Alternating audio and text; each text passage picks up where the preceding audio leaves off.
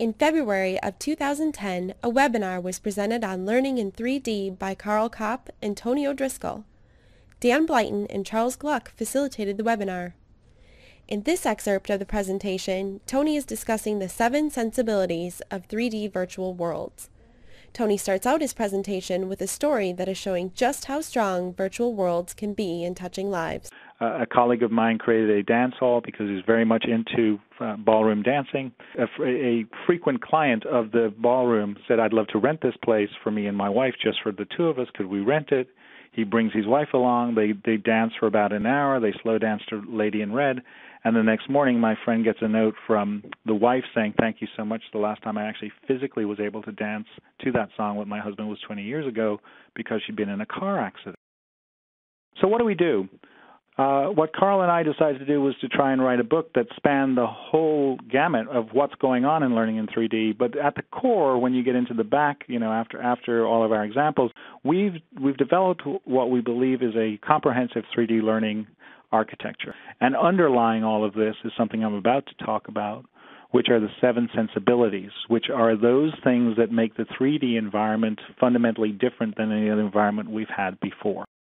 So let me hit these really quickly, and then we'll move into some more of the design principles. But we started to look at this technology and tried to determine what makes it different. And one of the first things that does make it different, as Karl said, is this notion of the sense of self. But the sense of self is essentially the idea that in the first incarnation of the web, when we were just writing to each other, we could have the smiley face. In the second incarnation, where we're on AOL, we could maybe use emoticons. Clearly, over time, we've been moving forward into much better virtual representations of ourselves, known as avatars. And obviously, I saw a question there, how much does avatar creation, the notion of avatar creation, and clearly the movie Avatar coming out has a little bit of a different sensibility, but more basic concept of this is essentially my digital sock puppet. So on my left here is Tony O'Driscoll, and on the right is my alter ego in Second Life, What a Trip. And here we have Karl Kapp with his alter ego, Abbott Bundy. But the idea here is that you develop a kinship and a sense of self to and through your avatar. When you're operating in a virtual environment, your cursor becomes like a 3D cursor, and how you interact and how you demonstrate your poise and so on and so forth, you actually attract reputational capital around your avatar. So a lot of people then are interested in maybe looking a little bit more buff in the environment. I know I certainly look a little. I probably look about 10 years younger, and I probably look like I did when I was lifting weights and playing soccer in college type thing, more so than I do today, because people spend a lot of time playing around with their avatar. Okay, second one is death of distance. My shorthand on this one is there's two kind of phrases that I think are useful or resonant. The first one is that geography is history in virtual worlds. And what I mean by that is right now, as we're sitting here in this environment, everybody who I'm looking at on the left window pane under chat with all those names, they're all sitting in their respective places, looking at Flatland application, somewhat removed from this discussion, maybe reading email, paying paying a level, I don't know how much attention, right? However, in the virtual world, the guy in the red shirt and the guy in the blue shirt there are actually in a third place in cyberspace where they're both interacting, and they have to pay attention to each other. So it's not just death of distance, meaning we're electronically connected. It's also death of distance, meaning that there's a third place in cyberspace that's created, and there's kind of a social set of mores that come with that to where your digital sock puppet has to act accordingly. And we think that that's a pretty powerful thing. The power of presence is we're all co-present at this point in time. We're maybe in different time zones and so on and so forth. But when you're doing it in a third place in cyberspace like this around the table, right?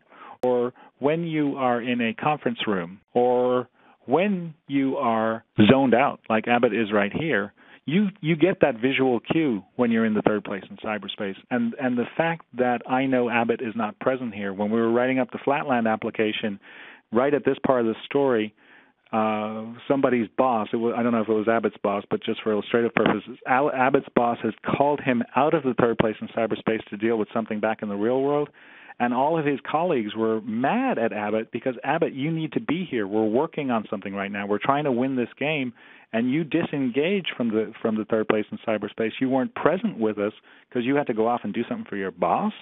We're mad at you, which is kind of completely the flip of what we tend to think of when we talk about connecting at a distance. So we think the sense of self, meaning I'm instantiated into an avatar, right?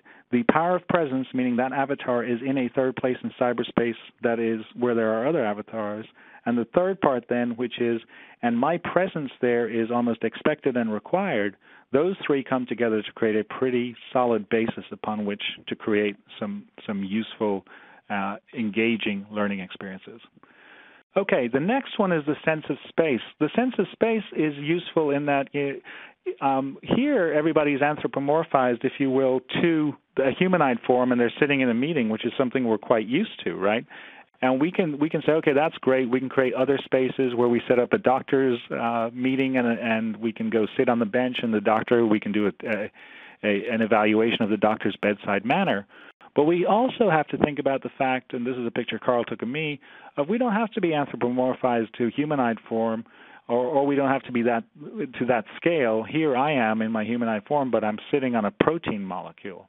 So now we can start to play with space and scale in new and different ways, to where we can either be, an orrery or a planet orbiting. We can go sit on the dark side of the moon, or we can get down to being a white blood cell moving through the vascular system. And in areas where that kind of experience are important from a learning and instructional perspective, we see that that's very, very useful and something that's probably really hard to do in the real world. The next one is co-creation. This is really key. It's kind of like Wikipedia, where everybody gets together and you leverage the wisdom of the crowd to co-create something. But this is like Wikitecture. It's the opportunity for multiple people to get together and co-create. And in setting up a co-creative activity, you're driving this opportunity for peer-to-peer learning, where people contribute what they know, and they're all contributing to a greater whole. The next one is pervasiveness of practice. And, a lot of times when we set up these type of environments, one of the things we do is drill, repeat, drill, repeat. Certainly in the military and in medical, the ones I've observed, it's kind of a drill, repeat. So once you've set up an environment, it's not unlike simulations. You have the opportunity to drill and repeat, and you can gather data to see whether there's improvement over time. The other cool thing then is that and this kind of goes to the next one, the enrichment of experience, then you could flip roles. So now, the next person comes in, that you change roles, and you start to see it from the other person's perspective, not the third person view, but you're actually playing a different role and practicing it out. So we believe that as you take these six sensibilities, you put them together, you can create an environment that enriches the experience for the learner, and perhaps even does so in a shorter amount of time. If you're familiar with the Second Life environment, not many of us that I know can actually physically fly, but in that environment you can. So take those all together as the foundation. Then what we said is, okay, if those are the things you can do, right, how do they load onto the macrostructures, and then how do we bring that up the next level, which Karl's going to talk about, in terms of building out learning archetypes that take advantage of these sensibilities, that differentiate them from flatland, that we could snap together into a meaningful learning experience. This book is a must-have for any instructional designer seeking to integrate virtual worlds into their training.